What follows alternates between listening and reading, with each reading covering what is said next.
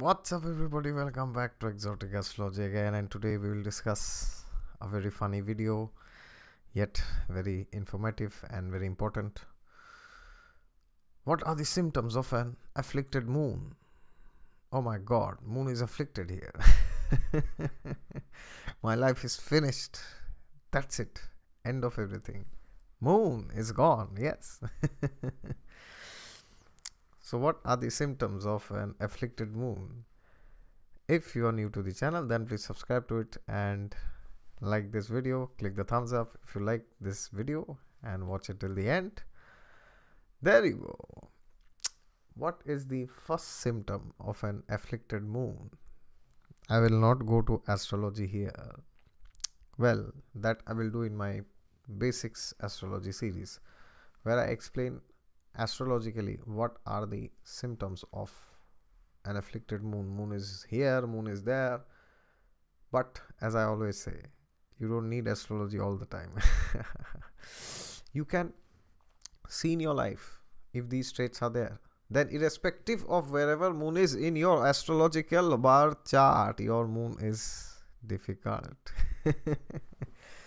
Your moon is afflicted, it is either debilitated or exalted or with Jupiter or with Mercury, Saturn, Rahu, Ketu, it doesn't matter. It is in trouble if all these are there. What is the first symptom of an afflicted moon? Oh my god. He's going to throw the bomb now. Okay, let me throw the bomb. What is the number one symptom of an afflicted moon? Yes, I will tell it to you now. The number one symptom is you do not like happiness. What did I just say now? You don't like happiness? Oh my god, this person is such a liar. Who doesn't like happiness? You do not like happiness.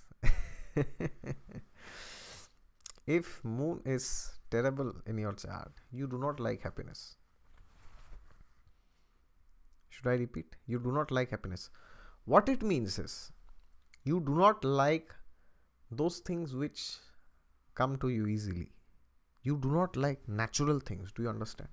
These people I have seen, if they are in a relationship and everything is going very good, then suddenly they will say, there's no fun in the relationship, man. It's very boring.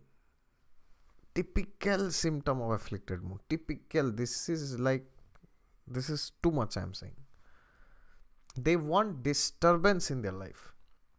If you give them a very nice documentary, or if you show them very good videos of very nice videos, something very informative, something which is something that will help you, something that will make you happy, happy in the sense it will give you contentment. But these people will not like these videos. They will go and watch horror, they will go and watch violence, or they will go and watch politics, or they will go and watch gossip. Like in India, we have these shows, Big Boss. What is going on there?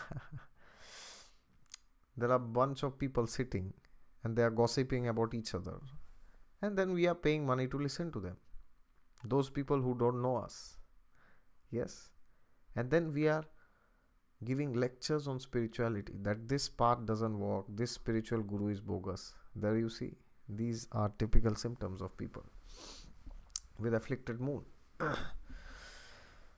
They do not like happiness. If you tell them that you will have a happy life, they're like, come on, define happiness. What happiness is? Okay, happiness is like this, it's like that. I mean, there's some problem there, you see. Fundamental incompatibility. You cannot be yourself. You do not like anything in this world. This is number one symptom. Everything seems somehow to be very less to you. What is the second symptom of an afflicted moon? You do not like to take bath. My god. Should I repeat? You do not like water, because moon signifies water. When your moon is difficult, you somehow do not like water. When a person doesn't want to take bath, what it means? He doesn't like water. That is why in medical science, if you go to psychology, etc., or whatever you want to call it, that domain, the first symptom of a person who is about to become mad, not who is mad, who is on the process of becoming a mad person, is he or she doesn't like to take bath early in the morning, or in worst case doesn't like to take bath, or in worst of the worst case doesn't takes bath. Should I take a pause here? Another symptom is how much ever water you drink. Oh, sorry, the other symptom can be you don't like to drink water. This is another symptom. And the another symptom is how much ever water you take, it doesn't heal your disease. You get diseased very frequently. Because moon signifies the nakshatra, and nakshatra shows Vayu, the amount of life here which we have. So when moon is in a difficult state, your immunity suffers. Yes. What happens when you have diabetes? Your immune system becomes very weak, right? Or when you have AIDS or whatever you call it, any very serious disease. That means your life here has become difficult for your life here to sustain the soul in this body. The prana vayu is feeling difficult to sustain the atma in the body. That means there is a problem with the nakshatra, vayu, prana. That means the moon is in a difficult state. Again, as I said, irrespective of it is in Scorpio or in the 8th house or with Saturn or Rahu or Ketu or Mars, irrespective of that. What is another symptom of a difficult moon? Fluctuations, mood swings, terrible mood swings. Today, suddenly you are very happy, suddenly out of nowhere, you are unhappy. Suddenly, because of no reason, due to no reason, your mood suddenly changed. No reason, there's no reason. There's no sane reason. Suddenly there was no calamity, nobody got a heart attack, but suddenly your mood changed. There you see, difficult moon. What is another symptom? Your relationship with your mother is not very good. It is in doldrums. Your relationship with your mother is in doldrums. Yes, because moon is the mother. There you go. Another symptom, your nature is extremely unpredictable. See, it sounds familiar. You are an extremely moody and unpredictable person. People don't know what you will do the next moment. Predictability is zero in you. Maybe it's in minus.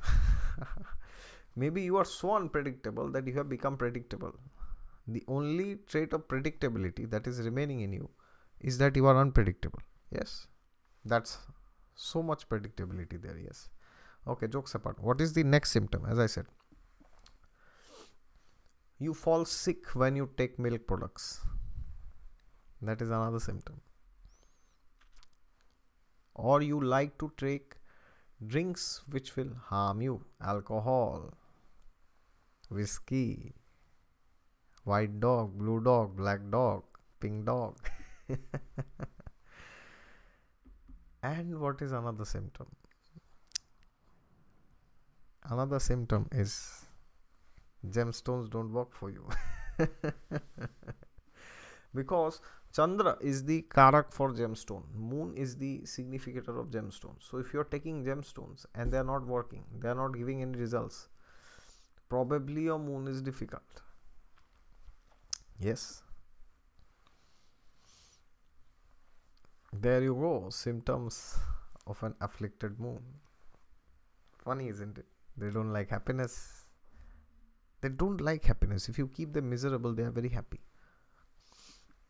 And you cry for reasons which others feel, oh my god, what's happened? Why is this a thing that you need to cry in? Unhealthy emotions. Today you feel for somebody and tomorrow you don't feel. And day after tomorrow again you feel for the person. There you see. Terrible situation.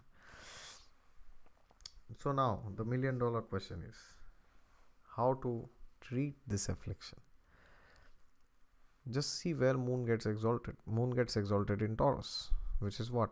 Taurus is the sign of Venus. It is the sign of stability. So that means if your moon is in Taurus, you're very stable, right? No. For moon to be exalted in Taurus, one prerequisite is, this is prerequisite actually. Because see, moon wants to go to the house of Taurus, which is the house of Venus, and then it wants to be very cool there. But for that to happen, one very important prerequisite is the dispositor of the sign, which is Venus, should be well placed. That means the area of Venus has to be controlled, which is what? Sexuality, luxury. If these things are out of control in your life, I'm sorry. Wherever your moon is, you have destroyed it. You have not destroyed Venus. Venus is already destroyed, but with that, moon is also destroyed. If you are watching too much obscene material in the internet, why too much? Even a bit is enough. If your sexuality has gone rampant, there is no control. You are losing too much of your vitality, too much of semen. You are wasting it day by day, week by week, month by month, night by night, without any reason, just because that gives you some temporary pleasure. Things will go haywire for you. But the question is, what's the remedy then? Remedy is just see where is Venus getting exalted. Venus gets exalted in the sign of Pisces, which is the sign of spirituality, right?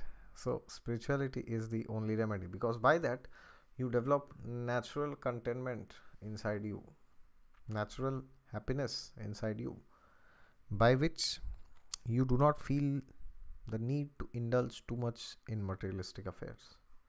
I am not saying you do not get married, or I am not saying do not purchase an iPhone or do not purchase a MacBook. I am not saying that. I am saying obsession and overindulgence. These things will give suffering to the moon, which is the original sign of Scorpio, obsession. Madness, as they say in Hindi, pagalpan.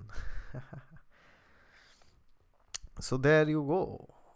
Signs of an afflicted moon. If you are new to the channel, then subscribe to it, and if you like this video, click the thumbs up and see my other videos. Until next time, wish you great luck with an afflicted moon. Bye bye, see you.